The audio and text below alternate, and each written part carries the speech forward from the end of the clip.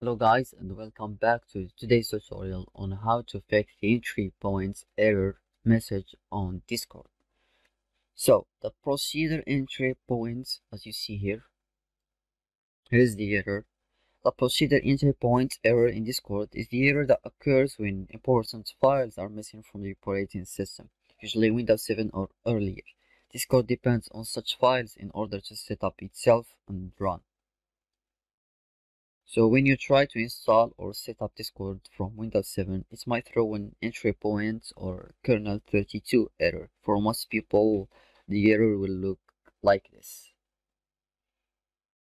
Well, this simply means when the installer is trying to launch, it cannot find some libraries or DLL files it depends on. In this particular scenario, the missing function is the set default DLL directories. So basically, the fix is you just have to download the patch and apply it. The first step, download the patch file and install it. So go to this link. So basically go to this link here and find the correct patch file for your appropriate version of Windows 7. Then download it.